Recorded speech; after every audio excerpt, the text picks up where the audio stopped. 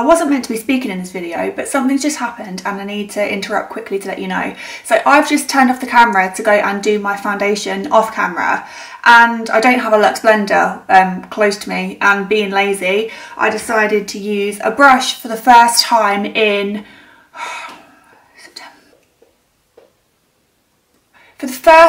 about 8 months. I've just used a brush, and I'm hoping that you're going to be able to see this on camera, because I want to show you what's happened, because I cannot get this to work. 1 minute. Can you see? Let me zoom you in. Can you see all the patchy bits on my nose? Patchy all up here, all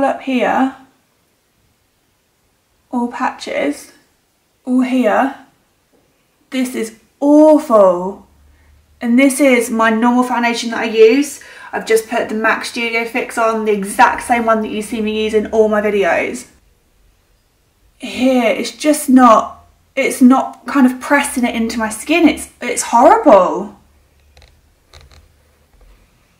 I hope you can see that. I really hope you can see that well. But on that note, I'm gonna not be lazy, go and grab a Luxe blender and try and sort this mess out.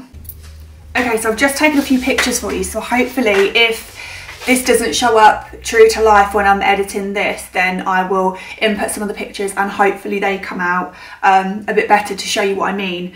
But yeah, I've got my blender and I should have done this from the start. So as I said, this wasn't meant to be a talking video. I wanted to just put music all the way through and voice over it, but I'm just gonna dab a little bit more foundation onto those areas that haven't stuck and go over with my Luxe blender, and hopefully we can sort this out. So I think this really shows the benefit of the blender, how well it really blends and makes your skin look really, really flawless, pushes it into the skin and just leaves a completely flawless finish.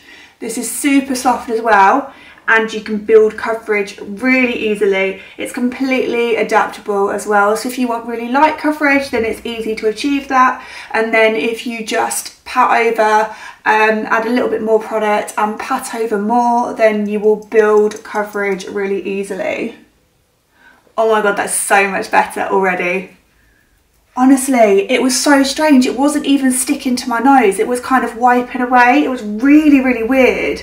So if any of you at home feel that you have that problem as well when you're putting your foundation on, I do hear that quite a lot. My foundation isn't sticking, and I've kind of always given the advice that it's down to your skincare and your skin prep, which it is as well, but that's really interesting to see what a difference there is just from my experience just then of using a brush compared to the blender. So if you are struggling, give the Luxe blender a go. I'll link it down below. These are just $5.99, and this is the same one that I've had for 8 months, so it is money well spent, and they really do last such a long time, so it's so worth your money to give that a try, and hopefully that will work for you and make a big difference to how your bases are looking. I'm just going to zoom you in and hopefully we'll see the difference.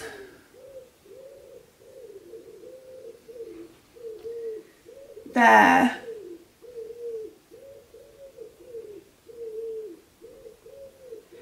So obviously this is without powder or anything like that, but I'm hoping that you can see the difference there, and I'll put a few pictures up if that's not showing up.